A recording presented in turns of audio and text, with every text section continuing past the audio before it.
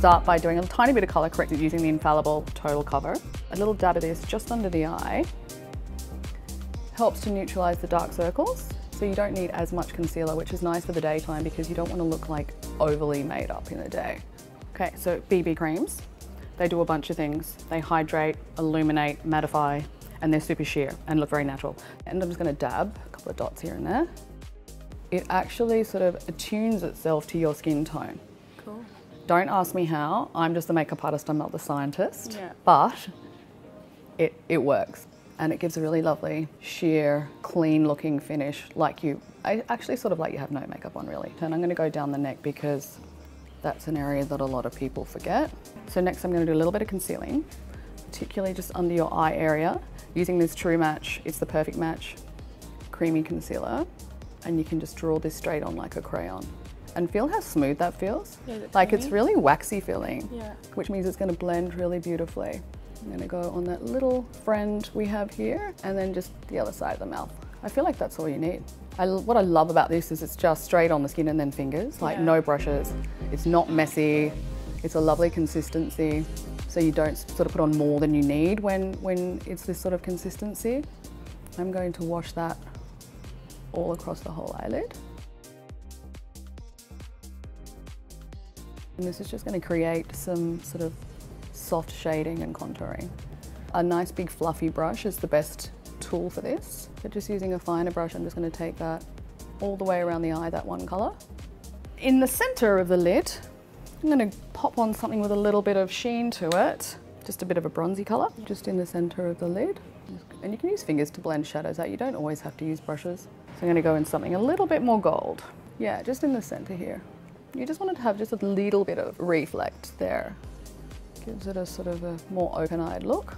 The most simple trick to make your eyes look bigger and more open is just using a white pencil on the bottom wet line. Just really gently applying that on the bottom.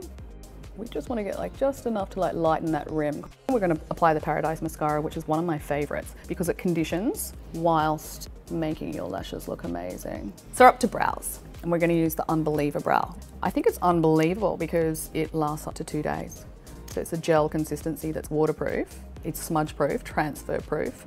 I'm going to start by dabbing it just into your brow. And your brows are a little bit sparse all the way through. So I'm going to just let it sit for a minute after dotting it through your whole brow. It comes with this little brush.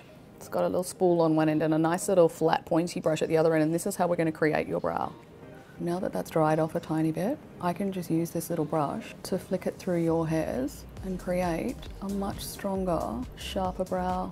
So once you've created your shape with this little sharp-ended brush, turn it around and use this little spoolie bit and just blend your brows up into it and makes it look a little softer. Shouldn't take more than 90 seconds to get the whole thing on. Once you've had a little bit of practice with the product and the consistency, I like the ends to be really sharp and extended. It just really gives you a beautiful brow bone. I think it frames the face a lot better when you extend it all the way, and voila.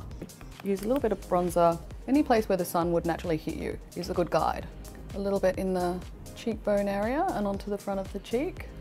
Sometimes I even just take it over the whole lid as well, just to blend that whole area in. I'm going to finish off the skin using some of the Glow Monomore drops. These are a super highly mineralized oil drop that's a beautiful luminizer. So just a little bit on the fingertip. It's beautiful and thin and really melts into the skin really nicely. You can also mix this into your foundation if you want an all over dewy look. And I just love how sheer this is. You can see your own skin underneath it. A couple of dabs down the center of the nose, a tiny bit on the top of the brow area here. Adds a little bit of extra dimension to the face. Finishing with lip, but this is a lovely sort of peachy nude, suits all skin tones. And the nice thing about these really shiny lipsticks is that when they hit the actual edge of your lip, they sort of amplify it a bit and make it look a bit more defined and larger. Thanks so much. My pleasure.